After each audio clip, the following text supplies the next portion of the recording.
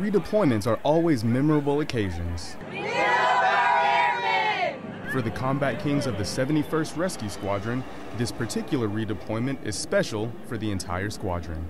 Today is a special day for us because it's the last deployment return of the active duty HC-130Ps. We'll have them for about another year. The last planes are scheduled to retire in September, but this culminates around 50 years of combat experience for these aircraft.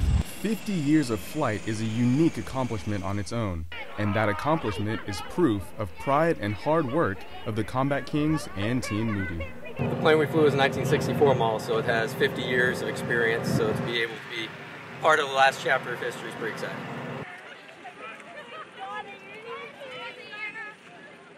That's another successful deployment for Team Moody and the HC-130P. From Moody Air Force Base, Georgia, I'm Airman First Class Braden Anderson.